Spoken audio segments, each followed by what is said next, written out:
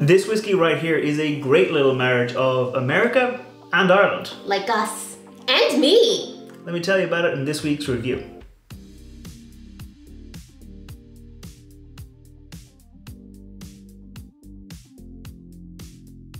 Welcome back to the channel. I'm Matt, I'm the whiskey nerd. I'm Rose and I'm the whiskey noob. And like I said, this is going to be a great little marriage of America and Ireland. So let me get it into the glass and I'll tell you a little bit more about it. Yeah, but it's not just the marriage for the reasons that you might think. It's not our marriage, it's almost my marriage to a country.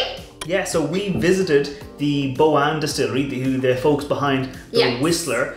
And well, they gifted us a very nice bottle, which is, I think, a single cask whiskey, only available in Spec's wines and finer foods. Yeah. Which is, I think, Texas. It's from Texas. It's a liquor store down there, and they do a single barrel select.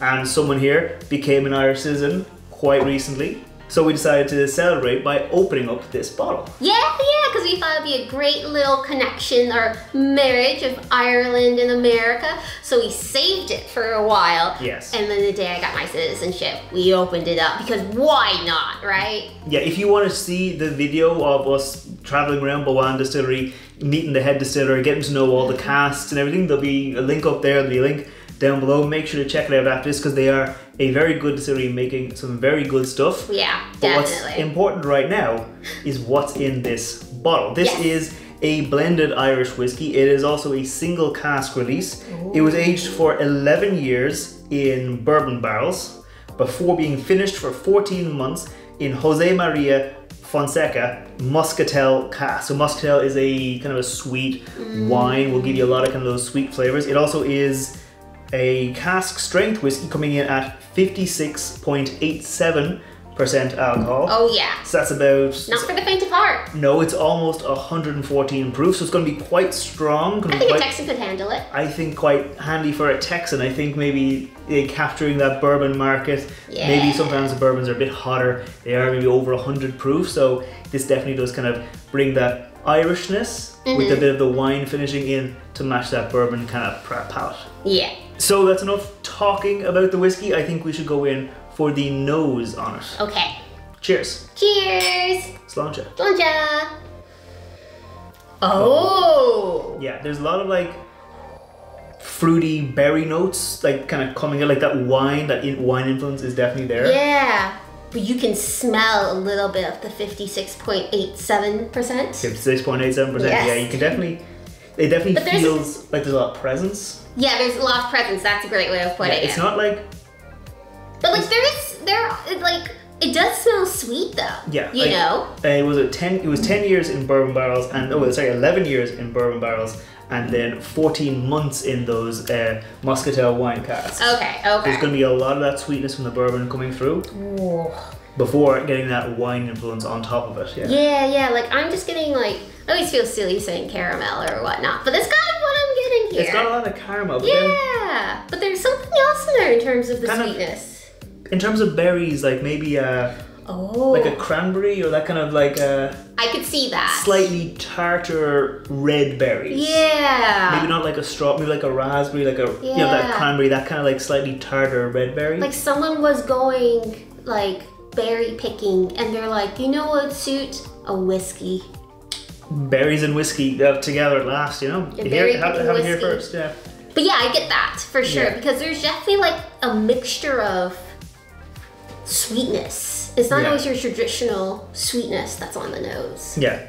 I mean, it is at least 12 years old. I mean, 11 years in bourbon, 14 months. So it is going to be also, there's a bit of like oak spice, that kind of baking spice as well coming through.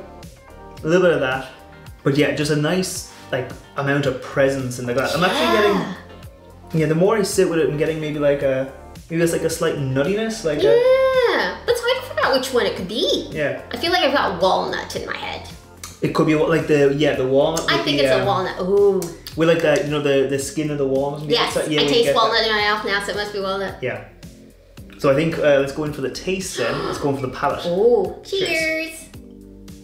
There's a lot of presence there. Yeah, it's not the thickest. It's not the no, but it is like it does spread out. It spreads out nicely. Coat your mouth. I am getting like kind of like a like a bourbon-y note. Like if you think of like that. Well, it makes sense. Like oaks, but I mean they are pitching it maybe at that kind of Texan palate. Yeah. That kind of. I get the oakiness. Yeah, that oakiness. That because bourbon is aged in virgin oak, so you're gonna get a lot of that oak spice coming through. So definitely a little bit of that kind of oakiness. It's oak forward. It's oak forward, but still sweet. Like still. Yeah. Yeah, like. I gotta figure out what that is there. I wouldn't say that it like tastes like a wine. Like some whiskeys I've had that were finished in a wine cask, you can definitely taste that wine. Yeah. But it kind of is more like, it definitely has that wine influence coming through. It definitely has that wine characteristic, that sweet wine, the sweetness, the berries as well. Yeah, I'd say so.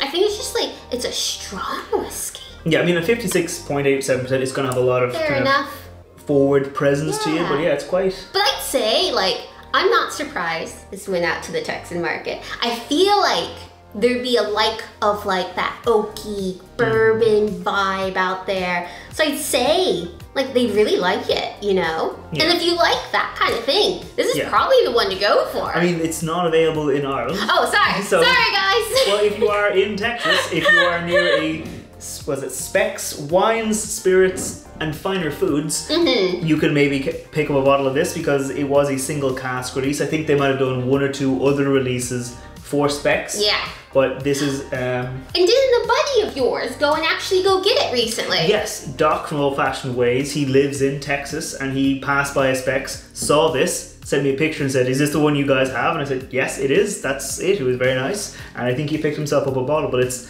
very nice. But for now, let's go in for the finish. Ooh. What's the last note? What's it lingering on in it?